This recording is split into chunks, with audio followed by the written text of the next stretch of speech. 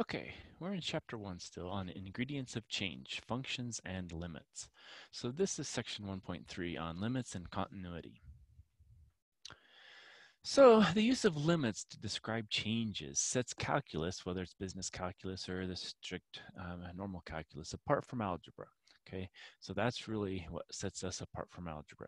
Now, it describes in behavior of a function as well as behavior of output as input value approaches a specific value. Okay, so horizontal asymptotes, basically the output goes to a specific number.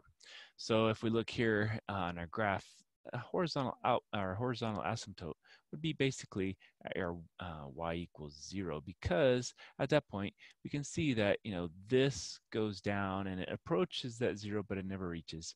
This one, as we approach negative infinity for x, we approach 0, but we never reach it. And so basically, as x approaches infinity, and as x approaches negative infinity, in this case, the limit of f of x, as each case plus and minus infinity, they both go to 0, and that's going to be our horizontal asymptote. Now, functions with unbounded outputs, so basically they go, to positive or negative infinity. Again, it goes to infinity, whether it's negative or positive, depends on which way it goes. So as like in this case, as x approaches 1 from the left, and we say from the left with a 1 and then a negative up here. And if we approach it from the right, we're going to say it's a 1 to the plus, okay? And so as we're approaching the 1, x equals 1 from the left, what happens is we're going to go to negative infinity. And as we approach from the right going to 1, we'll go this way, well, we're going to go to positive infinity. And so that's what we're saying here. So we're taking the limit of f of x as x approaches 1 from the left, that goes to negative infinity. And as x approaches 1 from the right, the 1 plus, we're saying the limit of f of x as x approaches 1 from the right, that goes to positive infinity. And so we just kind of are looking at the end behaviors and how the function works in the middle even, and so we can describe that with limits.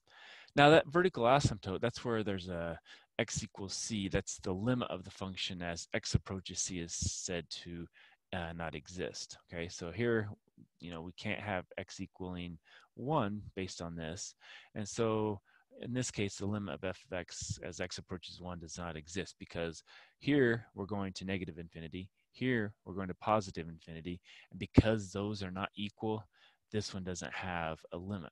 Now, if they had both came in and said gone to negative infinity, or both to positive infinity, or both going to 1 or whatever, then we would have a limit. But because they go to opposite ends, we don't have a limit existing.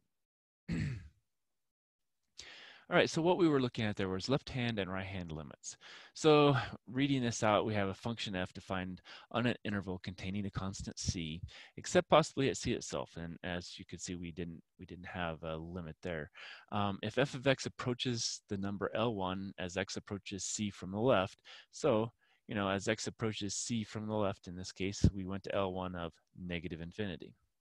Now, then the left-hand limit of L1 is written as this, and that's kind of what we just saw. We said the limit of f of x as x approaches 1 from the left was equal to negative infinity.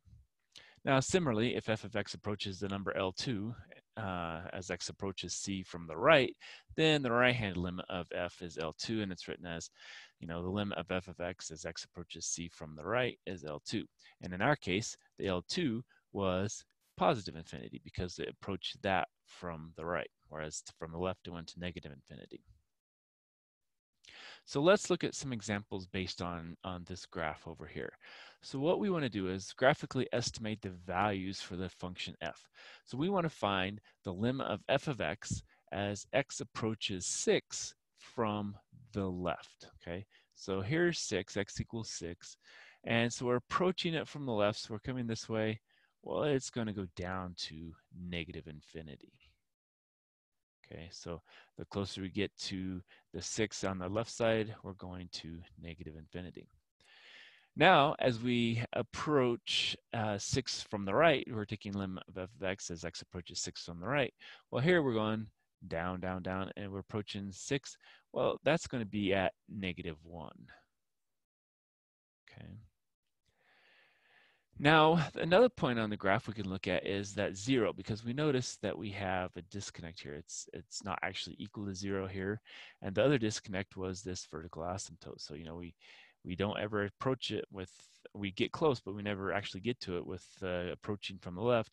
Approaching from the right, we get and actually hit that -1. And so that was one case. Now this is going to be the other case. And so as we approach 0 from the left, well, that means we're going to go this way, we get to -1.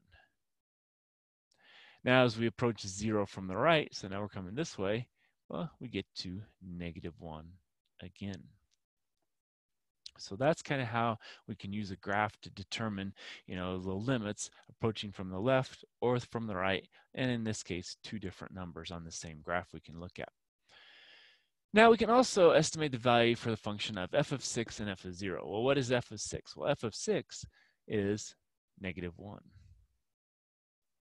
And f of 0, well, f of 0, that doesn't exist. There's no point here. So that one does not exist. Okay, now if that actually had been a filled in circle, then the limit would be that actual number there, the -1. But because it doesn't exist, because we have that open circle.